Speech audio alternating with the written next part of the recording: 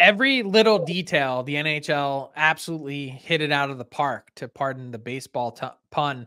But when you look at the game, the atmosphere, I thought one of the things that the NHL has mastered is the time window. It's the perfect time slot. If you wanted to sit on your couch because, I don't know, if you, like you went a little bit too hard on New Year's Eve, then you could sit on your couch all day yesterday from 12:30 Eastern through midnight. You got PWHL and their inaugural game, which we'll get to in a bit. The Winter Classic, followed by two unreal college football national semifinal games.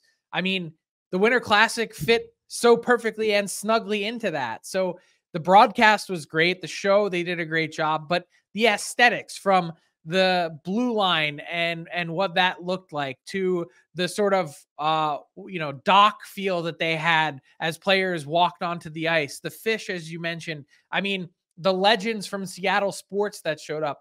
This had just about everything you wanted for a marquee regular season matchup, something totally special that, by the way, calling a bunch of, friends and family, catching up on New Year's Day. Hey, what are you up to? I'm watching the Winter Classic. Some of them casual hockey fans, that it was like, there's not much else on TV right now. We're sick of cheesy movies from the holidays. The Winter Classic was it. Only game on the slate. And I thought it was beautiful that Seattle could get that win in what's really become clearly a hockey town. They're rolling. They're red hot.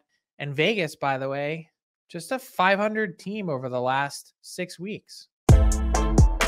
What's up, hockey fans? If you enjoyed that video, then you need to be hitting the subscribe button right here at Daily Faceoff. Exclusive interviews and analysis from our hockey insider Frank Seravalli, fantasy updates from Brock Sagan, and a daily live show at noon Eastern, Monday through Friday. You don't want to miss any of the fantastic content, so hit that subscribe button.